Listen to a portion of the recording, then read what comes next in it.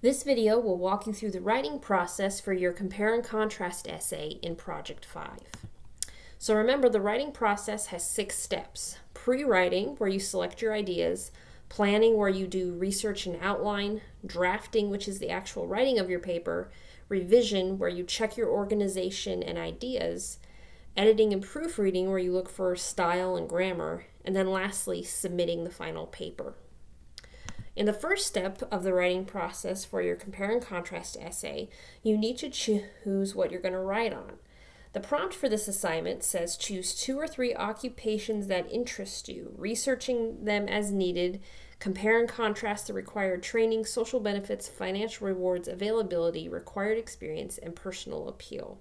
And then you'll write a 5-paragraph essay on what you find.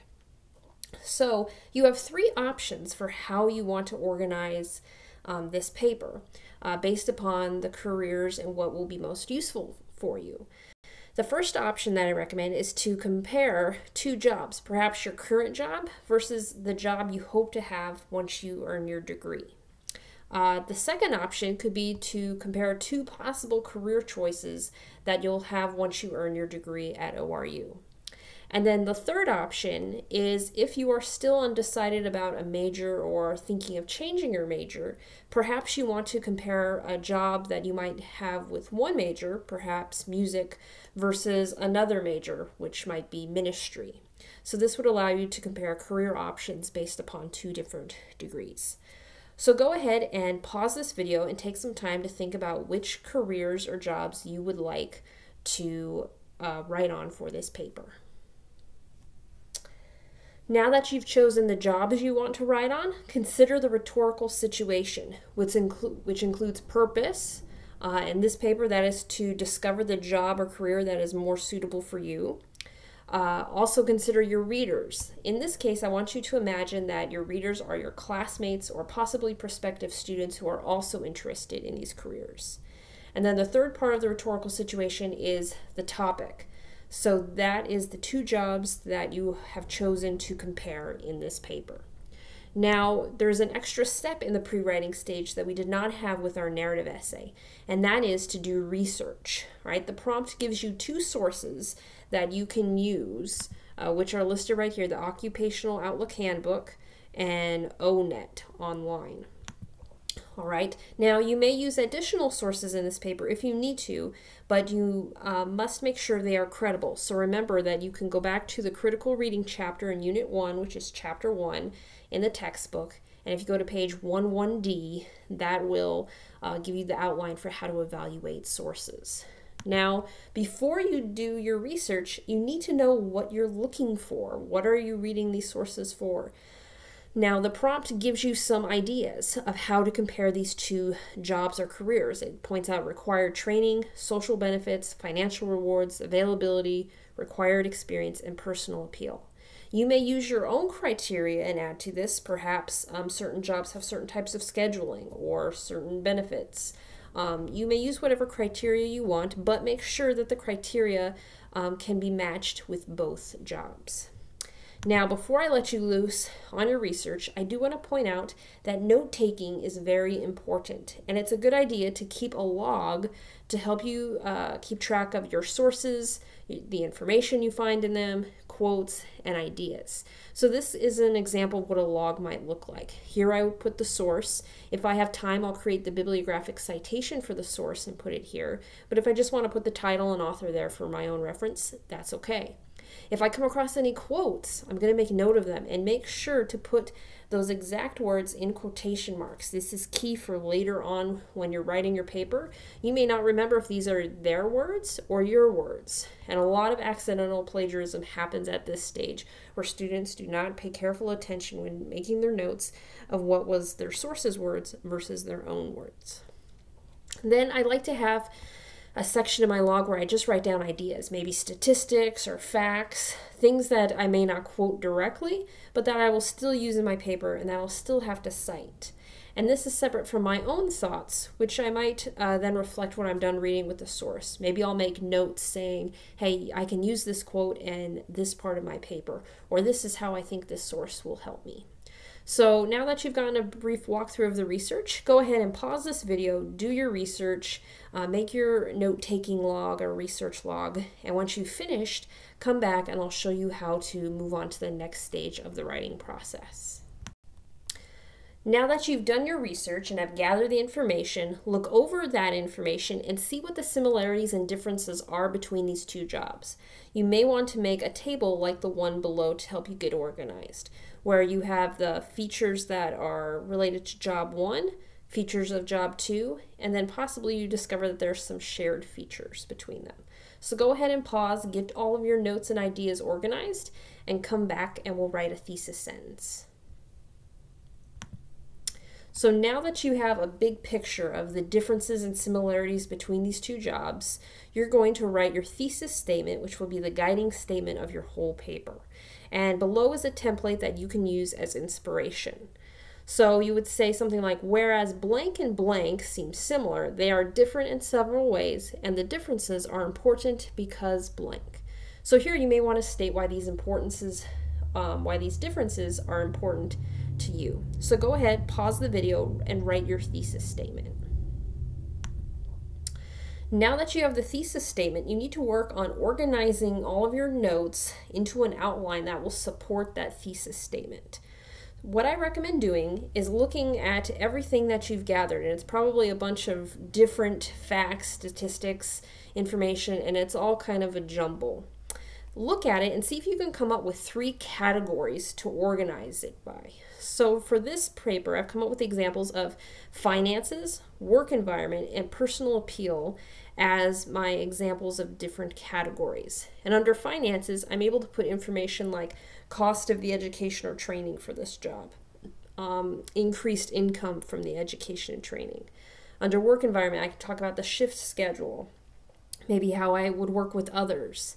And then personal appeal, maybe the tasks of the job or benefits. So you can come up with whichever categories you want and organize the information under these categories as you see fit.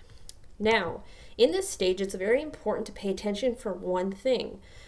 Under each area of support, you should have information for job B and job A.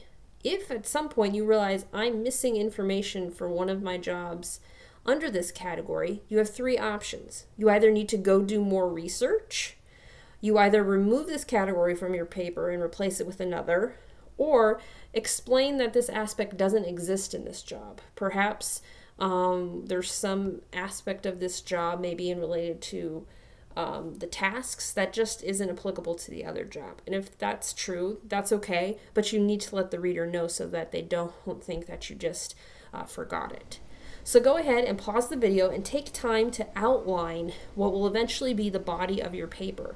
Thinking, how are you going to organize all of your information into at least 3 sections? And then what evidence are you going to put under each section for both jobs? Now that you have your outline, writing your draft should be very easy. In fact, you may actually want to start with your body paragraphs because you've already come up with the outline of what you're going to say in each paragraph, like you've outlined here in this example. So just a quick reminder that a body paragraph needs to have 3 things: a topic sentence, support, which could be facts, examples, quotes, statistics, anything like that, and then a conclusion sentence that wraps up and says, this is what this information and evidence means in relation to my thesis. Now, if you need a refresher on body paragraphs, I recommend going back to Unit 3 in our textbook and reviewing some of those tutorial videos you were given there. All right, so you can see here I have finances, work environment, personal appeal, which came from the outline that I created here. Okay, now for the introduction, real quickly, an introduction always has to state something interesting about the topic to grab the reader's attention. You need to establish why you're writing this paper. What is the issue? How is resolving it important? And then you always need to provide your thesis at the end of your introduction paragraph. For your conclusion paragraph, restate the main point of your paper in different words. This could be your thesis reworded. And then you should also show the implication of what you've learned about these 2 jobs. And if you need a refresher on introduction or conclusion paragraphs, go back to Unit 2 and see Section 4.3.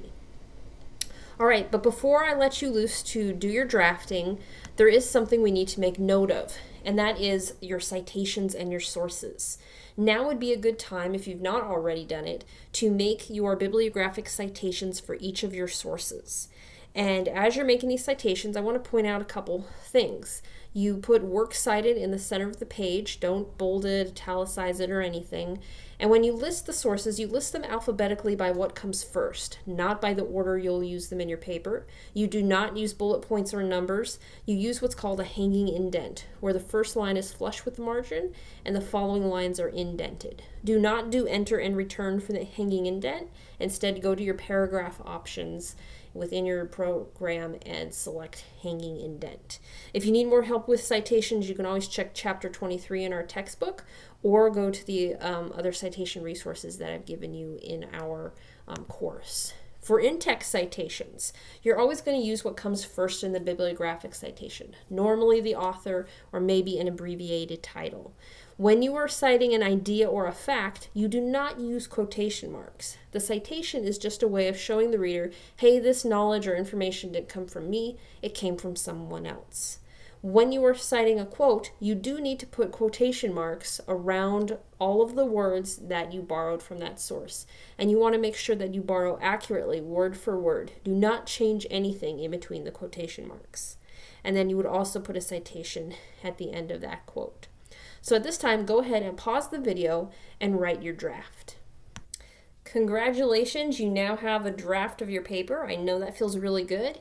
Now it's time for the revising process, where you make sure that you've avoided some common mistakes.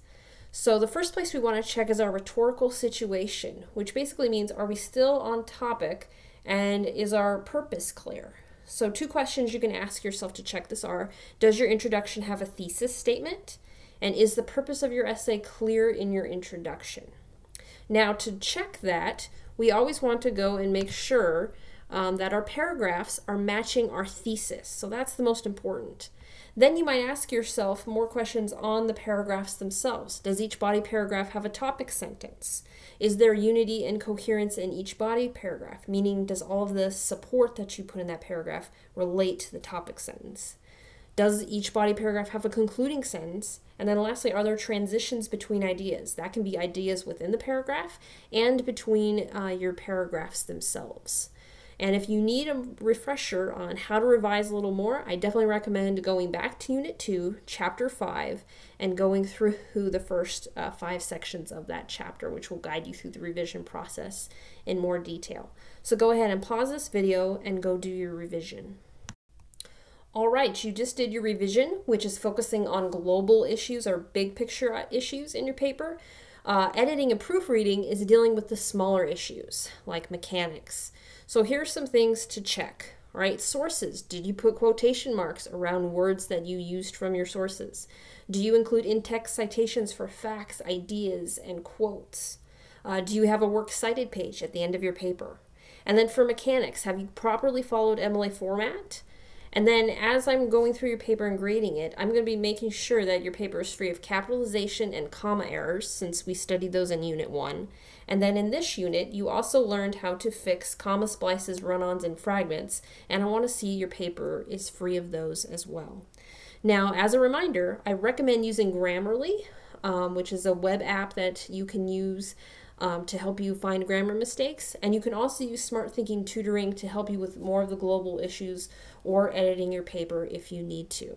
So go ahead, pause this video and proofread your paper. I recommend reading it out loud to yourself as a good tip. The last and final step, 6, submitting your paper. You are now done. Go ahead and upload your file as a docx and put it in the Dropbox for Project 5.